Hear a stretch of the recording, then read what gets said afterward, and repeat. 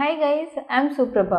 In this video, we'll study the examples asked in GATE for electrical engineering in the year 2017. Starting with the first example, the figure shows diagrammatic representation of vector fields x, y and z.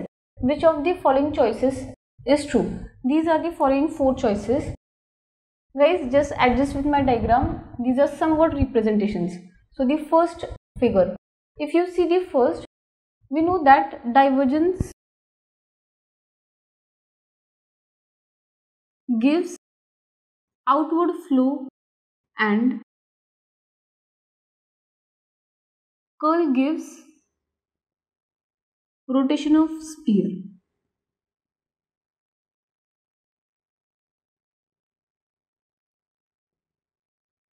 If you see at the first figure, all the arrows are shown in the outward direction. So we can say that divergence in this case is not equal to 0. If you see second and third option, the divergence is not equal to 0. So these two options are valid options. Moving on to the next one.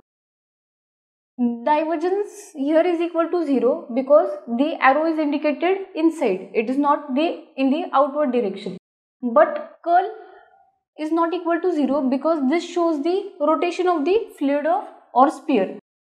So the option B is not valid now. Option C is valid. You don't have to go for the last figure. Based on the two figures, you can say that option C is the correct one. Still, we will understand the last figure also. The arrows are shown in the outward direction. So divergence is not equal to 0. And also it shows the rotation. So curl is also not equal to 0. So the option C is correct. Next example. Consider line integral I is equal to integration x square plus I y square dz, where z is equal to I plus x plus iy. Line C is shown in the figure given below. This is the figure. You have to find out the value of I. The given four options are shown on the board. Now if you see this line C, we can say that x and y are linearly proportional. So we can write x is equal to y. So dx will be equal to dy. It is given in the question integration x square plus iy square dz. Value of dz given is x square plus iy square x plus iy. Now substitute the values of x. Integration c x square plus iy square. The value of z is x plus iy. So dz will be dx plus I dy. Substitute. Here we get x square plus y is equal to x. So we can write I x square dx plus I dy is equal to dx. Now taking x square common, we get 1 plus I, and here taking dx common, we get 1 plus I. Taking 1 plus I outside, we get x integration x square dx.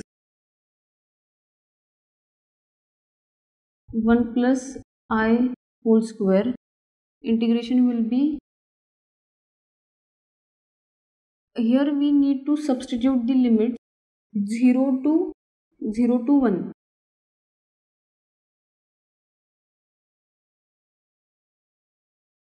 X cube by 3, 0 to 1.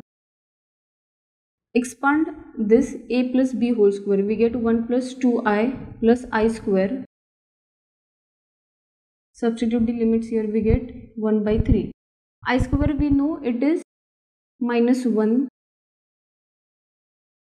So this will get cancelled. We get 2 by 3i. Compare with the options. The option B is correct. Hope you understood the concept. Thank you. Thank you for watching my video. Hope the concept is clear. For any doubts and suggestions, please let me know in the comment box. For more details, you can refer these videos.